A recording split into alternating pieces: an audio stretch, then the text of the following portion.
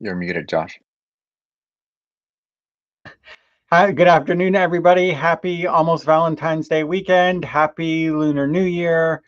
Happy all the way around. Welcome to the February 12th edition of the Friday live stream. We're so happy to see you and happy that all of you could join us. We're especially excited about today's episode because in our mid-year Livestream PD feedback, today's topic was the #1 requested topic. So there you go. So to the 40 people who are currently watching, yeah, you made it on time. You're our favorite. Your prize is in the mail.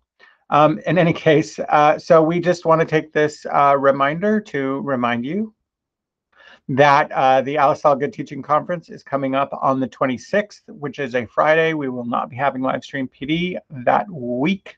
And also to say that the schedule is coming next week. I've been working on it. I will probably be working on it again Monday, possibly Tuesday, but it should definitely be out by next Wednesday.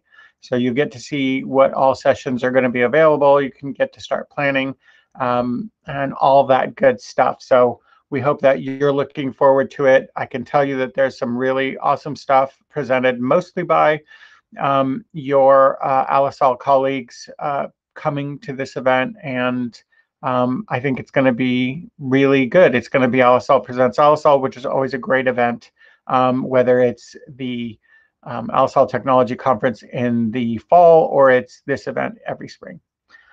Just another quick reminder, as we say every week, if you need support, EdTech support, please don't email myself, George, or Celia directly. Please email edtech@aliceall.org.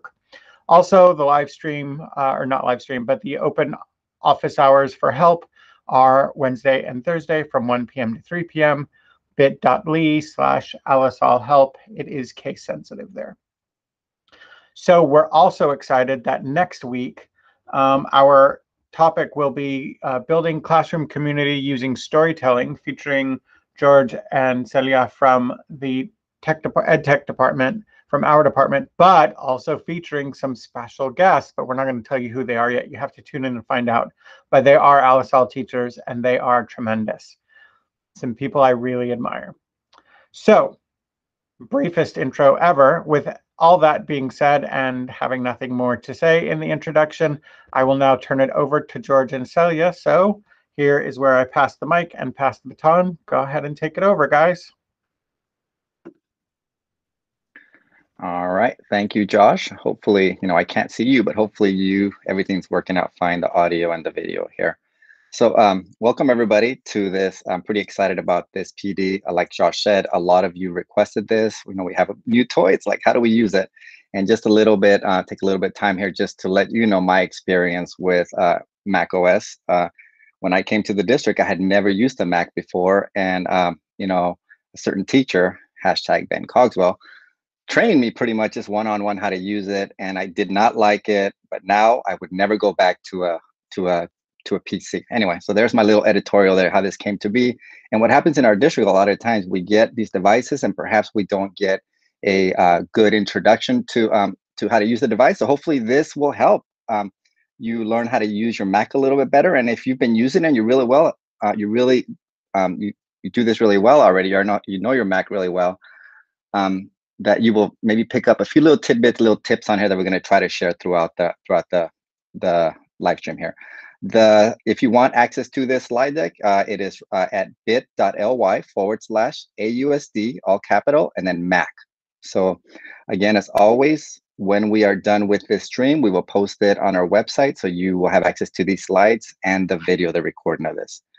So with that being said, let's go ahead and get started. Our agenda today, I will be working on the first half of the agenda with you today, and then Celia will handle the second half. We're going to go ahead and cover 4 main sections. Updates, how to keep your device updated, how to work with your desktop and the interface. We'll talk about some settings that you might want to consider, and then we'll talk about some free apps. And we won't be training. We just want to make you aware of those and quick little things on how to use them. So we will be taking questions, any questions that you might have at the end of our presentation here. So if you can start submitting those in, and we will get them at the end. Okay. So let's get started. Hi, George. Yes, Celia, go ahead. I was just thinking, in case anybody wants to like be looking at what we're talking about at the same time, you might want to, if you have it available, maybe log on to the live stream with a secondary device like your laptop so that you're following there. But if you want to also be like checking these things that like George and I are going to be talking about, then you'll have your iMac also separately. You could do it in a different window or in another tab, but sometimes it's just nice to like have those two things separate. So in case you want to be following along, it might be good to have the two devices or two windows, two tabs, so you don't have to keep like switching back and forth. Good tip, Celia, especially because now most teachers probably have two devices, right? So good tip. So let's get started here with updates. So with regards to updates, I wanted to let you know that if you want to keep up with the Joneses, there's two types of updates you need to be aware of. We have what are called OS updates. That's the operating system updates. And the operating system is just pretty much the environment in which all the programs and applications run. So those are really critical pieces of the of keeping your computer updated. The second type of updates are applications or programs that you may have downloaded from the App Store. And these are the two symbols that you will see here when there's updates needed. So let's go ahead and talk about, how do you update these and how they differ. Well, when you see this icon, you will click on it and it will just guide you through the update. However, if you do not see this icon on your dock, and we'll talk about that in a little bit more, then there's a way that you can check to make sure you're up to date. And what you want to do is you want to go ahead and go to the top left corner where you see the apple. Okay, that apple is going to be very important during this training. So, get familiar with it. And when you get in there, you will see this dialog box. And I want to let you know that, yes, I'm a little bit ahead of everybody. That's me, always beta testing, which causes problems. We'll talk about that in a little bit. This will tell you what version of the operating system you are on, as well as some other information. And this down here will share with you. And if you click software update, it will tell you whether your computer is up to date. It will walk you through it. So there's not really very much to do besides follow the instructions. Just know that when you do operating system updates, they can take some time. So don't do it if you're going to go into a meet soon. You probably want to do it once you're done with your computer for the day, or you have at least a few hours where you don't need to use the computer. So just a little tip on there with regards to the operating system. Most of you are probably on Catalina, macOS Catalina. I have seen some that are older than that, and especially if you still have one of the old MacBooks, yours may be, maybe back even in Mojave or some other older operating system, and things stop working the way they should if you do not keep your OS up to date. Okay. On the other side here, we have App Store updates. And again, these are just updates of applications you have to download it from the App Store. Now, there's a little asterisk here that tells you that if you are using this, you will need to log in. You will need to log in with an Apple ID. So yeah, down here at the bottom, you'll need to log with an Apple ID. So you may not be able to update these unless you have an Apple ID and you know your username and your password. I don't. If you need additional help with that, we can definitely help you during drop-in office hours as to how to get that set up. But what happens here is you will see, once again, this little icon on here. What this tells me that there's 4 updates that are needed on my 4 applications that need to be updated for my from the App Store. And when you click on that, it's going to take you to a dialog box that looks like this. And all you need to do is on the bottom left-hand side where it says updates, you click there. And it will take you to a screen that shows the apps that need to be updated, and you will have the choice to either update certain ones or you can update them all. And again, you want to make sure that you're not doing probably updates while you are trying to when you're going to have a Google Meet, right after or so forth, because you don't know how long that could take and how it'll affect the performance as you are working during remote instruction. And that is really all there is to know with regards to updates. Which takes us to our second section, which is desktop and interface. I want to talk about this before I go into this so that people are like, don't kind of start getting anxious on it. Remember, we are working here. What these computers are called personal computers. And part of that personal is that each user can personalize them. So know that we're mentioning certain things and showing you certain things, but your computer, because you may have made some changes, looks a little bit different. So I just want to prepare you for that. So if you see things different on the screenshots that we show, it's probably because you've changed the interface or perhaps the look of your operating system. All right.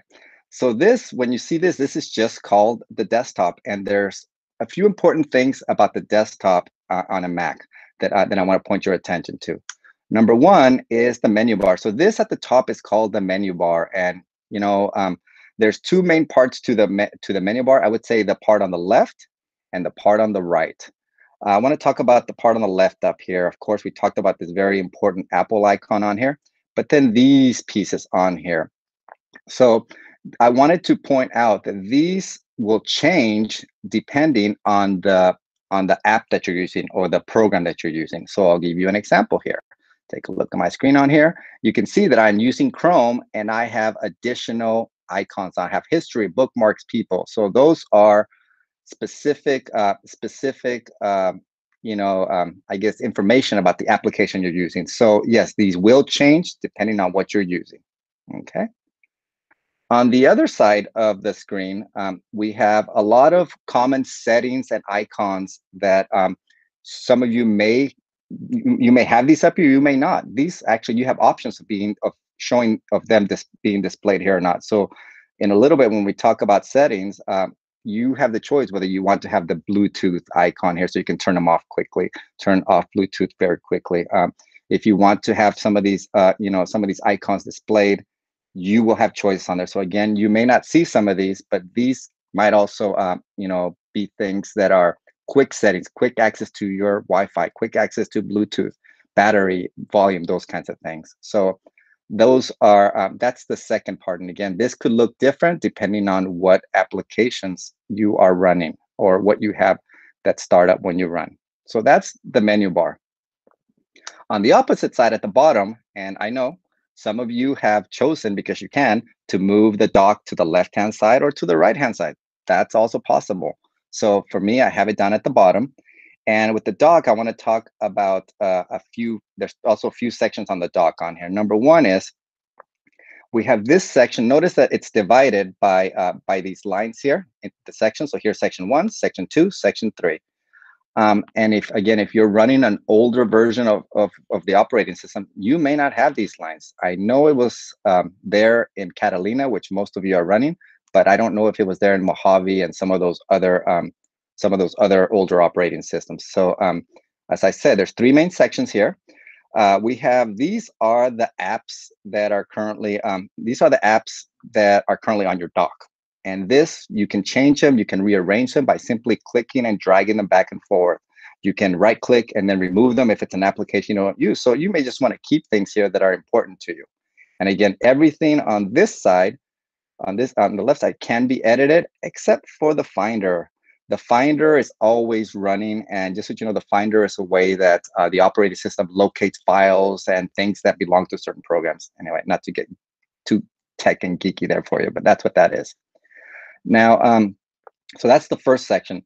Now, on the second section on here, the middle section, these are recently used applications. So that's what shows up there, okay? And then we have this third section on here, which you may be missing these 2 folders, but your garbage can is there. And, whenever you see trash in there, it means that you have something in there. So when it's empty, it means there's nothing to empty out. And just a little tip with regards to the garbage, I believe just like Google, after a certain amount of time, it automatically empties out your garbage can. So if you've deleted something, it might, and it's been less than 30 days, it might still be in there. So before we move on, I'm going to kind of ask you a question. I'm going to actually just kind of think about this. Take a look at my dock here. Okay. What do you notice about certain applications? Because the dock tells you which applications are currently running. And, for a long time, I didn't even realize or notice these little things. Think about that. Hopefully you know this already.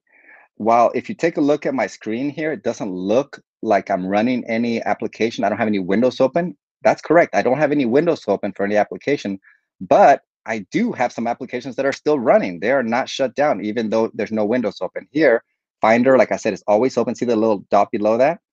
Chrome, the little dot below that, it's running. And then this application. So those 3 applications are currently running. So if you are finding yourself with your computer going slow or just not being able to run too many things, check how many applications you're running and maybe close the ones that you no longer need. Okay. A few little things like I talked about already. The little apple on the left-hand corner, that takes you to the Mac settings. On the bottom left is the Finder, which allows you to, to search for programs and apps on your computer. And on the right-hand side on here, like I said, you probably have 2 folders. Now, some people may have chosen to remove them either on purpose or by accident. So those may not be there. This is my documents folder. And this is my download folder. That's what with the arrow down. So that's where I have those located. And again, yours may look different, but that's how the dock, that's what makes, this a personal computer that you can change it to however, whatever meets your needs. All right. And so that was the desktop. Pretty simple. We're going to go ahead and move on to more information with regards to the desktop on here. And I'm going to talk about Stacks, because Stacks is a feature that's built into all Macs, and it's relatively recent. And what it allows you to do is it allows you to very quickly, with 2 clicks, allows you to organize your desktop. So take a look here. You've probably seen this. Your desktop has probably gotten like this. I know mine gets like this with all these icons and folders and stuff when I am working on projects. But with 2 clicks, it cleans it up. So take a look at this. It's like magic. And I'm probably going to have to show it to you a couple of times here. No audio, but there you go. You see that? Pretty quick, right? One more time. And that happens in 2 clicks. And what it does is it organizes all your types of files into groups. So you'll have a stack of PDFs. You'll have a stack of screenshots. You'll have a stack of docs or whatever applications. So it's really a cool feature if you're quickly wanting to clean up your desktop. Okay, so that is a really cool thing that can help you, just clean it up and stay organized. Stacks for your Mac.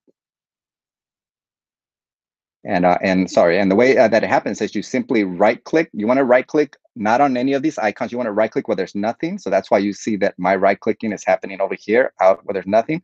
You right-click, and then you click on the option that says Use Stacks. There you go. See that? You can't read it very well, but that's what that says. Use Stacks, and the magic will happen. Very cool. I really like Stacks. All right. We're going to go ahead and talk now about Windows and actually being able to have a split screen on your Mac, especially. This is not as helpful when you're working with a 13-inch Mac or even a 15 or 16-inch Mac. But if you have, a 21-inch iMac or a 27-inch iMac, this can be very helpful. And this feature allows you to display 2 screens with 2 different applications or two windows. With either 2 different applications or maybe 2 windows of the same application. I think to get this to work, you have to understand a little bit about these icons on here. You know that in every app in MacBook, you see these 3 icons. I'm going to show you really quickly. See that? There they are, those 3 right there. And the red one simply closes the window. Remember, closing the window doesn't mean that you've quit the program. So you could close all your windows, and at the bottom on your dock, it will still show that Chrome is running. So you have not quit the app. You've just closed that window. The yellow one minimizes the window. And when it minimizes, what it does is it very quickly throws it down here into this section down here. And that way you can come back to it when you click, when you want it, you click down here and it will bring it back up. So that's what minimizing the window does. And finally, full screen, which is what I'm using right now. It's full screen. Notice that it doesn't show my dock. It doesn't show, unless I come down here, then it shows it. It doesn't show my my menu bar unless I go to the top, then it shows it. So that's what full screen does. And you need to know about this in order to use split screen. So the way that split screen works is when you hover over the green full screen icon on it, you will see these three options. Enter full screen, which is where I'm at right now. tiled to the left or tiled to the right. This simply means that you're going to display two windows, and this window that you're in is going to be put to the left. And then after you do that, it'll give you the option to choose which window you want on the right side of your screen. So let me show you how it works. And the way that it works is you simply hover over that. You select where you want to put your first window, on the left or the right, and then you select which window you want to put on the opposite side of the screen, and that's all it takes. So let's see it in action. Okay, so there's no audio here, so I'll be pausing. I'll be pausing to explain what's going on here. So let's go ahead and play it on here. So what I wanted to show you here at the beginning is the fact that you see that I'm moving around. I have two different Chrome windows on here. Okay, that's the first thing you need to do, is two different windows. And again, these could be two windows of the same application, or it could be one window of Chrome and one window of let's see here, what's another app that we use on iMovie. So two different apps on here, or two windows for the same app. So watch what happens here. You're gonna see me hover up to the left-hand side there. You see here. There we are. This, after about a second, this little dialog box will show up. And then it will ask you, this is the part where it asks you, where do you want to put it, on the left or the right? So I'm going to click the left here, and look what happened on here. So it put this window here on the left. And now it's asking me, well, what do I want on the right-hand side here? So in this case, I want that window. So I just got to click on the right side of the window, and it will fill up my screen. Okay. Again, I'm working from home and I don't have my big iMac, so I'm using my desktop. So that's why it looks a little bit strange, but it would look better if I had a bigger screen like all of you do on your iMacs on here. So now, once you have this set up, you can actually adjust the size of each window. So watch, just by simply dragging the middle black bar, the bar that you see in the middle on here. You're gonna see me do it here. And I'm just showing you can navigate between both windows on it. But look, you can kind of choose how big you want each of the windows. Okay. A lot of the times when I'm having a meet with just one individual, I might just, one side will be my meet so I can see them, what they can see, and the other one might be what I'm presenting. So again, very cool thing. Now, when you are done with split screen, you need to go ahead and go up to the top and simply click on the full screen icon, and it will exit full screen. And there you go, bring that one back. And then you go to the other screen. By the way, what's happening up there, you'll find out in a little bit. You go to the other screen, you stop the full screen, and then it puts everything back to the way it was. So that's the way that split screen works. It's really cool tool when you don't have two monitors and you want to, and you have a big screen that you can use to display two different windows with the same app or different apps. All right. George, so do you want questions? Go ahead, Seth. Yes. Yeah, if we have some, why not? Yeah, there are some that are about updates, and actually the quicker one is probably about stacks. You mentioned how things get stacked on your desktop, but where do all those files go is the question. Okay, well, let me show you really quick. I'm going to show you live. Okay, so here's my screen, right? Notice how clean and organized this. I'm going to go ahead and click here, turn off stacks are being used. So I'm going to click that to uncheck it, and look what happens here. There's all my work. Now, all it does is, and you got to watch this carefully on here, use stacks. All it does is it puts them in stacks. Now, over here on the left-hand side, I have 13 items under images, 2 music files, 8 movies. And when I click here, if I click there, watch what happens. It expands my 13 images. See what it did? So they don't go anywhere. They just get organized on your desktop. I hope that answers the question, Celia. Thank you. Next question is about when you update Mrs. De Leon and VRB. I'm not, maybe George will be able to decipher, but if we misunderstand, please let us know right back in. But the question is, when I update my computer, should I sync or not? My computer is synced to my laptop and it's older. Yeah, I'm a little bit unsure on the question because syncing usually has to do with Google Chrome and making sure that you sync all the settings. I'm a little bit confused. Maybe she could write back in and clarify that a little bit. Definitely. Okay. Yeah, we'll have time at the end. We can go over that one later if she another one. Chavez, actually, and we probably should mention this, that Just that we've heard from people that there's some like filtering issues with the new iMacs for some people that they can't get to Gmail, they can't get to YouTube, they can't, like, there's just certain configurations that aren't working quite right. Ms. Mejia, that's probably the issue that you're having. She can't get to the live stream on the iMac. So you're gonna have to put in a help ticket to IT so that they can get that squared away. So if anybody's having any issues like that, submit a help ticket. And the last question, George, is from Mrs. Granger Mineo. She says that she has an older desktop and she's asking, is it okay to update the OS? In other words, how do we know which OS to take it up to? Because she's heard that older Macs might not support the newest OS.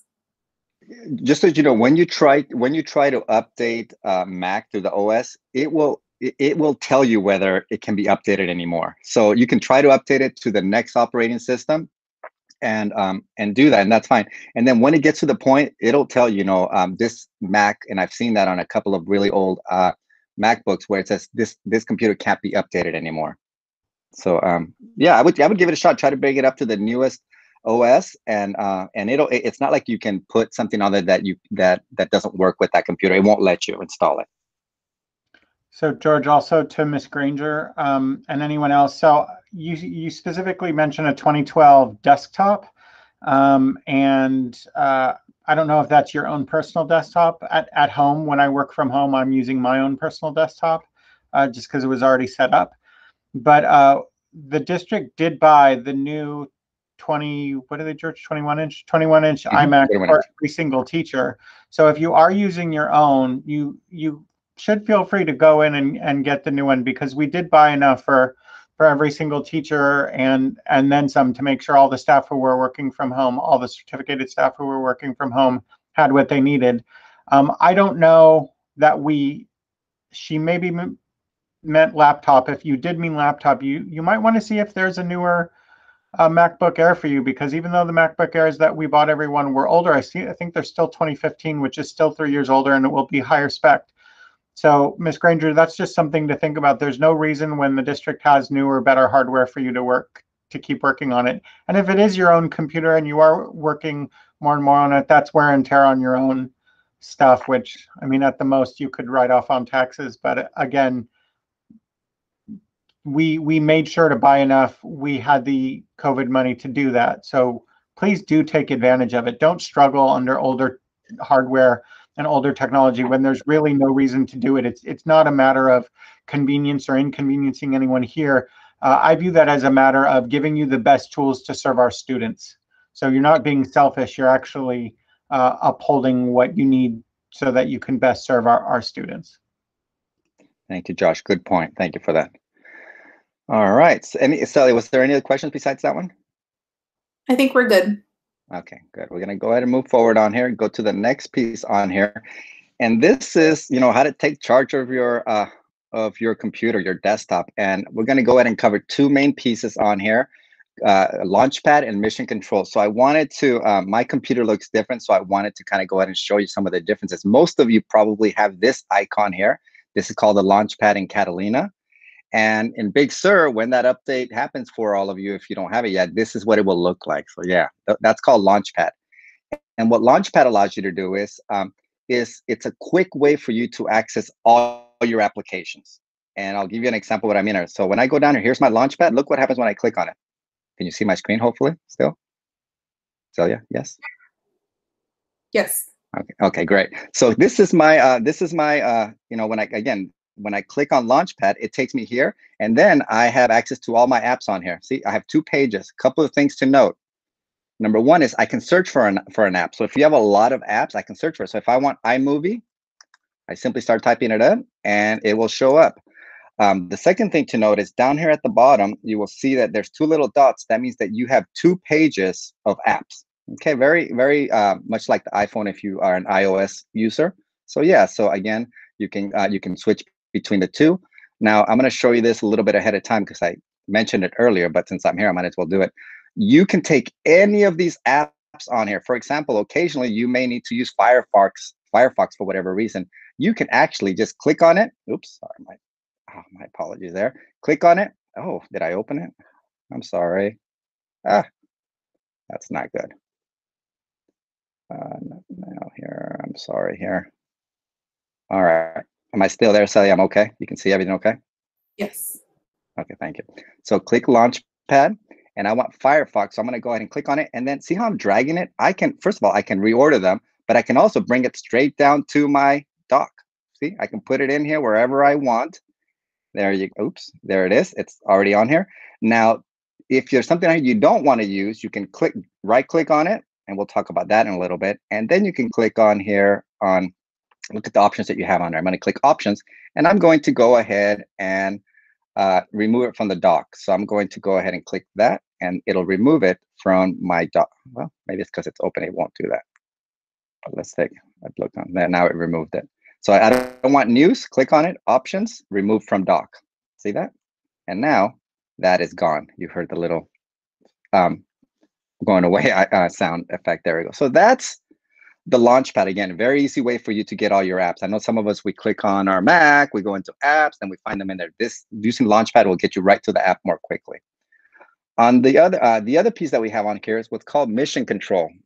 And Mission Control, what it allows you to do is it allows you to use multiple desktops. And multiple desktops is what you keep seeing me do on here. Watch what happens here. See that? I have all these desktops, 5 desktops. I don't need that many, but I have 5 right now that I wanted to show you. So that is actually Mission Control. And just a little tip for you on here. When I was in the classroom, I used Mission Control, and this is just a tip for you. On one window, I would have my lesson plan. In a second window, I would have all my math resources. On the third window, I would have all my ELA, all the stuff. That way, I have it there prepared. I'm ready to use it when it's time to do that, to teach that subject. So that's just a little tip on how I used it. So I wanted to show you that a couple of things you need to know. You have to set this up. You have to set this up in the settings. And also, if you want to add additional windows, you will see a little plus icon up here at the top, on the top right with the plus that allows you to add them. So let me show you live actually how this works on here. So here we go. If I wanted to add a window, look, I can add another one. Now, if you have too many and you want to close it up, once you hover over one of these desktops, you will see the X show up. You see that little X that just showed up there? Let's see if it'll do it. Looks like it doesn't do it when I zoom in, but there's the X. I don't want this window, close it up. I don't want this window, close it up. So you can decide how many desktops you want. Just being aware that the more desktops you have open, the more resources that are going to be taken up from your computer. So again, be aware that if you see your computer stuttering, not running as smooth as it should, it could be because you have too many desktops open. But honestly, with your computers, probably running 3 or 4 of them shouldn't be an issue, especially if you're using your new iMacs, which were pretty souped up, so that you wouldn't have too many issues with that. That's George, called, go ahead, Celia. Sorry. Can you remind us how to get to Mission Control? So Ms. De Leon is asking from VRB. I think you just showed how to add in another desktop, which is one question, but she was also wondering, like, going back to the split screen, when you go out of full screen, it gets you back to one window, but then the second window can be stuck in that second desktop. And so she's wondering, how do I get to that second desktop? So maybe remind people how to get to Mission Control or the different desktop. Which is thank you, Sally, which is actually related to kind of what I'm doing. There's 2 ways to do it, but the easy way is on your MacBooks. I believe you have an FN, a function key, and then I believe it's at it's at above the 6 button. I'm sorry, I don't have my my computer on there, but Sally, you do. Is it above the 6 that you see like a little? You see like a little symbol that has like multiple windows like this. Is that correct, Sally? Am I remembering that correct? F3. F3. So it's a function and F3. Oh, there we go. Yeah, F3. What'll happen is that does the same thing as what's happening with me right now. It'll bring this up, right? And then from here, just so you know, I can switch over to any window. Look, I can switch between the windows very easily just by clicking on the different ones. Is that what you're referring to, Celia? How to access that? Except you're going to use the function key, the F3 key. You will see a little tend icon. to use these, but yeah, it just Yeah. depends on. Yeah, what I'm using is, and this is not for today's training, what I'm using are called hot corners that do certain things when you go to the corner. That's why it's happening when I go to my left-hand corner, right? But the function F3 key will bring up the same thing. We'll bring okay. Hopefully that answered it, Celia. So that is mission control. And the last piece that I want to go ahead and talk about is, you're ready for some peace and quiet, right? You're done for the night, or maybe you're going to start a Google Meet and you want to stop all those noises, those dings, notifications, emails, things popping up while you're in a meet, right? Maybe you don't want some of that stuff to be shown to who you're having a meet with, right? So there's two things that you can do to help you with that. We have notifications that are built into macOS. We have notifications also built into Hangouts. I figured I would show this since this is one of our key tools, and I want to make sure that you're aware of that. So let's start with the macOS notifications. Okay, on the top right-hand corner, and it looks different for me because, again, I'm on a newer OS. It's going to change when you update to Big Sur. There's this icon that looks like just, like a list, like a bulleted list on here. When you click there, it's going to take you to this dialog box. Now, this dialog box, what I've noticed is when I click on that, I don't see today and notifications. It's kind of like hidden. So if you scroll to the top of the screen, you should see today and notifications. You want to click on notifications. And then you have these options on here. I'm not going to talk about night shift. I'm going to talk about do not disturb. If you flick that over, it means that you won't be getting any notifications that are coming in through the operating system with emails and other applications. So do not disturb does that. And just a little bit of a preview, once you update to Big Sur, you actually can tell it to not disturb for an hour, for 3 hours, until this evening, until tomorrow morning. So you actually have more flexibility. You'll have more flexibility once you're able to update to macOS Big Sur. But that is what turns off the system notifications. Okay. We have also what are called Hangout notifications. If you just want to mute those, if you use Hangouts a lot, which our department does, what you want to do is you want to go to this. Website. Oops, what's going on here? Sorry. You want to go to this website here, hangouts.google.com. It's also down here at the bottom. Okay. And you're going to get to all your Hangout conversations if it's something that you use. You want to click on the stack of pancakes. I believe that's what some people call this. Yes. And Celia calls it that. I don't know about me. But once you get in there, there'll be some other settings at the top, but you want to go down to the bottom where you see this little gear and you see more settings. Once you get in here, you want to go down to the notifications section on here. And you have a couple of things. First of all, if you can turn off just sounds, if that ding, ding, ding that keeps happening sometimes when you are in a meet with your students or whatever, you can turn that off so there's no sound.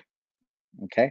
But if you click on mute notifications for, and then this drop down arrow, remember that very important arrow there that gives you more options, you will see these kinds of options. Mute it for an hour, mute it for 2 hours. So usually what I do, if I know I'm going to have a meet, like right now I'm in this presentation, I don't want things coming in, I just mute it for 2 hours. And then after 2 hours, it automatically starts allowing notifications again. So it's a very cool tool so that you can get some peace and quiet, or perhaps you're when you want to go into a video meeting with somebody. And that's notifications for you. This is the part where I get to hand it off to Celia, unless we want to take some questions, Celia, before we kind of hand it off to you to cover the second half of our presentation. There have been some questions, but I feel like these might be individual questions, and so I'm going to address them, but to both Ms. Chavez and Ms. Cameron, Fremont and VRB respectively. They're asking about how to see all of your students in a Google Meet while you're presenting. And so there are a couple of considerations to take in mind. Like, some people have been using an extension. Some people are using a second monitor or a second device. And so the solution there can be very different, which is why I say if either of you want to either write to us or drop in for office hours, we would be happy to walk you through some options that is best for you and your situation. We can definitely do that. And I think that was it. Anna at VRB was asking about configuring and setting up the mouse on her computer, and it's like we totally paid her to ask that question. Awesome. Because Miss on the Wild, it's coming up. Stay tuned. But anyway, I think that was it. All right, it's all yours. Take on over, Celia. Excellent. Okay, so I'm going to take over from settings here on out. Let me check the time. Okay. And so one of those things we're actually going to, like, that's what I'm saying, like, look, people, it's like we totally set it up this way. I know. Is talking about your mouse. And so to get to any of these settings, you're probably going to want to start at the settings on your computer. And it, you know, we like purposely picked kind of a few things because like George would tell you when I was like working on this, I feel like this is like a rabbit hole. I'd like start looking at something and then I'm like, oh my gosh, there are like all these options. And like, what is that? I don't even know what that is. I want to learn. And like, there are a lot of options, a lot of customizable things. We picked out a few of these things to point out. So you might want to check in on a couple of these things. But here's the first thing about your mouse, and just a tip. The tip about the mouse is that your mouse is very customizable. Like George had also started off by saying, like, it just depends on what you like. But anyway, make sure we're gonna go through some of the options and just make sure that you set it up for whatever works for you. And so in the setting page of your computer, one of the options is a mouse. If you have access to a trackpad, for example, I know some people prefer it. I don't, but some people do. You would look through similar settings under the trackpad option. But since we all have mouse, we're going to talk about the mouse. And so speaking specifically about the mouse, once you're in the menu for your mouse, you're going to have a couple of things. And also keep in mind that I'm running Catalina. And so again, if you've already updated to Big Sur like George, it looks a little different for you. But these are my screenshots from my computer. And so once you're inside the mouse menu, I'm going to call attention that there's two kind of pages to this. A point and click page has these customizing options. The scroll direction. So if you, depending on which way is intuitive for you, right, the scrolling motion can be opposite of what you would like. And so check that, play it with both ways and see which one you prefer. The secondary click is your right click. And so a lot of times some people are like, well, wait, my mouse is not right clicking. Check this setting, because these are my settings. And so for a right click, a secondary click, I just click on the right side of my mouse. That's how I want it. It makes sense to me. But if you want to change that, or maybe your computer just has that as a default as something else, and you're like, no, I want it to be click on the right side, make sure you change the option right here in the little drop-down menu, the little caret. And a smart zoom is a small, very quick little zoom option. So me zooming in right now like this is not smart zoom. That's something else I'll mention. But if I want to do a smart zoom and I'm on my calendar and I just click on a document, probably going to be on a document. You see how it like moves it very, very, like, depending on what you're hovering over, it's a quick up and back. That's me clicking 2 times on my mouse, twice and then back. If you want that option, you can turn it on. If you don't want that option, don't turn it on. Again, it's just customizing. It also, you can adjust the speed of how your mouse tracks. Again, just some people like to move more slowly, some a little more quickly. Try it out, feel it out to see what works for you. George, feel free to interrupt me with questions if there are any. I was going to make the comment that the cool thing that you don't see there is that anytime you want to change those settings, it's a little video that shows what happens, right? How it works. So that's really cool. Pay attention to that. Yeah, I just took screenshots, but this image back here in the background, it's actually animated, and so it'll show you. And like the screen up top, it gives you examples of like what exactly you're changing. True. The second page for your mouse are more gestures that you can use with your mouse.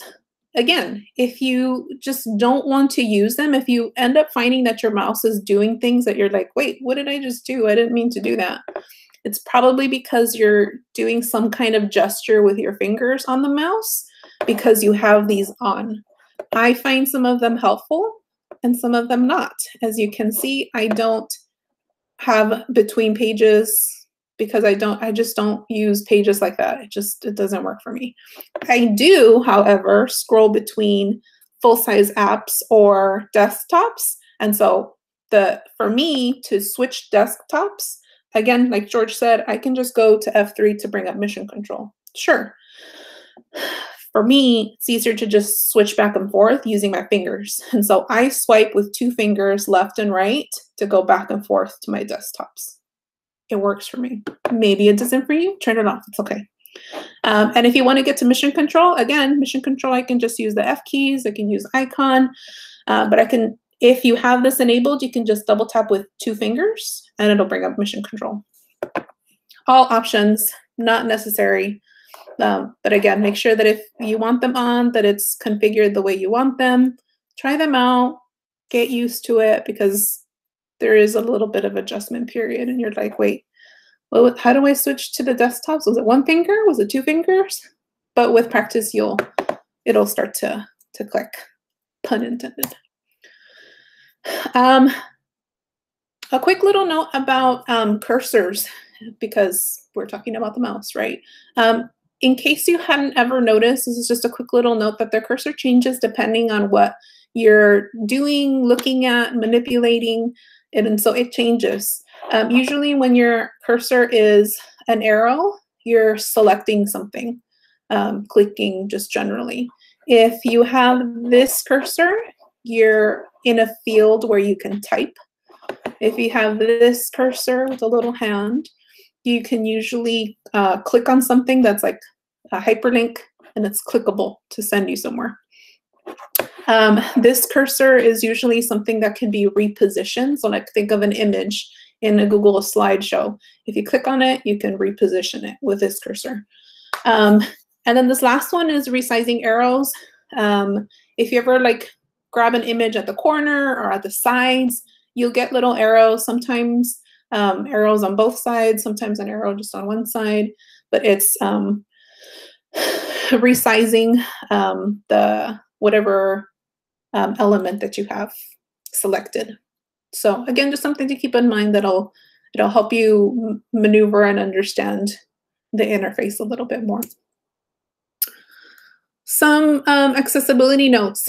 Again, starting at your system settings, the next tip is to take a good minute or 20 to look through some of these accessibility settings. They're categorized by the area of support that they help. And so once you have it opened, you'll see that the window has it categorized on the left-hand side. Again, this is Catalina. If you're on Big Sur, it looks different, but the settings are grouped by the area that they support. So like these are support your vision, these your hearing. If you scroll, there's more. I'm going to point out a couple of them, but there are a lot of them. The first one is zoom. So under vision, there's an option for zoom. This is something you need to enable. So it probably isn't defaulted to, but you can turn it on. And it enables you to zoom in and out on anything in your screen. And that's what George and I use when we do this. And they're like, no, let's go over here. That's probably a little too much zooming, but That's what Georgia and I are using when we have to like zoom in. Like I'm going to zoom into this to mention that George is awesome, and he had previously made a screencast walking you through kind of the options on how to set that up. So if you're interested in taking a closer look at that, if you click here at the bottom, you'll get a link to that video. But in order to use this zoom feature, you need to enable it, and then you need to select the key that you want to click while you zoom. For me, it's Control, but there are different options here. You can do like Option or Command. Again, you might at first, when you start using this, you're like, wait, what was the key to zoom? I can't remember. Trust that, again, with more practice and more use, it'll get better. I used to have trouble with this one. I'd be like, wait, let me click all the keys until now it's a little more automatic, I would say. The cursor. That was just a 10-minute warning. Sorry, Celia. Okay, yeah. Feel free to say it. So I'm like, I heard something, but yeah. There are two things about the cursor. So the cursor is under Vision and Display. Click on the second little page here for cursor, and there's two things I want to point out. Do you guys ever like, you're doing something and the cursor's so small that you're like, where is my cursor right now? Like, I don't even know where I am on the page because it's gone. It's too small. If you ever lose it, there's this little option here, if you have it enabled, to shake your cursor. Like I just did it right now. If you just shake it, it temporarily makes it larger. And so if it's just lost and you're like, where is it? I shake it, it gets a little bit bigger so that you're like, oh, there it is, found it. So you might want to try that out. And two, adjusting the cursor size. Like my cursor's all the way at the largest because we have so many of these like trainings and presentations that I do that I like it larger.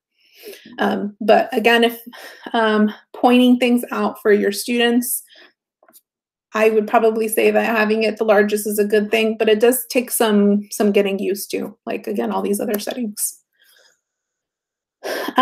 There's also some supports for color blindness. And I just want to make the point that like, although these are kind of the intention behind them is to support anybody with color blindness. Like I've changed this. So you can do a color filter on your screen. And so to get to the color filters, you go under Vision, click on Display, and it's the third page right after cursors. You can enable them or disable them, and then click on the type of filter, which corresponds to like certain types of color blindness. But keep in mind that the filter is only for you. And so what I've done sometimes is I'll use the filters just to like help my eyes sometimes. Just keep in mind that those filters are just for you. And so sometimes I'll be like working on a presentation and I think that like the color that I'm seeing is the way my audience will see it. If I have color filters on, that's not true because the filters are just for you and your screen. And so I might be doing something that looks pink to me, but to my audience, it's going to look different because I have a filter on. But again, it's fully customizable. The intensity is also adjustable for anybody who may need it. Sticky keys. I always mention sticky keys because I know I will soon need sticky keys. Like sticky keys is a setting. Go under Motor, Keyboard, and then I don't have it enabled, but once you do, you just click to enable it, and sticky keys enables you to use key combinations sequentially instead of simultaneously. For example, if I need to cut and paste something, the shortcut on my keyboard is Command C and then Command V. Command C, I have to push at the same time, simultaneously. If I have sticky keys enabled, I can push Command, let it go, and the computer will recognize that it's sticking that key that you just let go. to the next one. And so I can push Command, let it go with one hand, C, let it go. And if sticky keys are enabled, then the computer will recognize what you're trying to do by sticking those keys together. It's very helpful. Like, think of like things that like, do you ever take a partial screenshot to your clipboard? That's like 4 keys I need to push all together simultaneously at the same time. It helps. So if anybody wants to try that out, I would highly suggest it. It's one of my favorite things ever. Okay, last note about some apps. We're not going to get into how to use these apps, but I just wanted to give you a little bit of insight into like what they might be good for. And there's 3 of them. They're all native to your iMacs. They're free, so you don't have to download anything. They're there. The first time being QuickTime. So QuickTime is ideal for any kind of like recording, video, audio, or screen recording. Once you open QuickTime, the icon looks like this in the upper right hand. You get this menu, and you just click New Movie, New Audio, New Screen Recording. It is fairly simple to use. If you have a movie recording, it'll use your webcam. Start, stop recording button. Again, the interface is fairly simple. If you do an audio recording, you'll get this little menu. Again, start recording, stop recording. And screen recordings are probably the ones that have a little bit more options to them. You get this menu down here at the bottom. And so it is like you can do, you actually can do screenshots from here too. You can do recordings of your whole screen, recordings of only a certain area of your screen. And then you get all these options like, do you want a timer? Which microphone are you using? Where do you want to save it? And then the record button. We have other things to do this with, like Screencastify. But you know, it's one of those things where like sometimes we need a plan B. And so again, it's just for you to know that like my Screencastify is not working and I really need to screen record something. Then you have a plan B. So QuickTime would probably be best for those things. Preview is the second app. Preview's icon looks like this in the top right hand of my screen. It's probably ideal for things like screenshots, quick, simple image editing, annotating either images or PDFs, and signatures.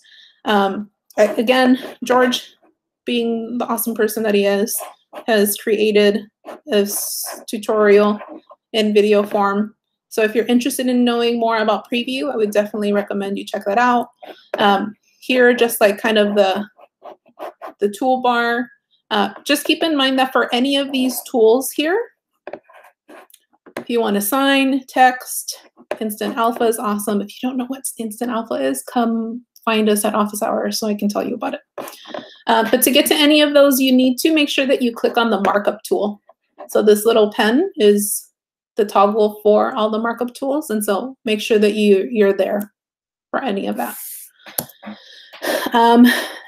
Last note about Preview is if you open a PDF in Preview, like generally speaking you default to, there's a little sidebar where you can rearrange pages of a PDF.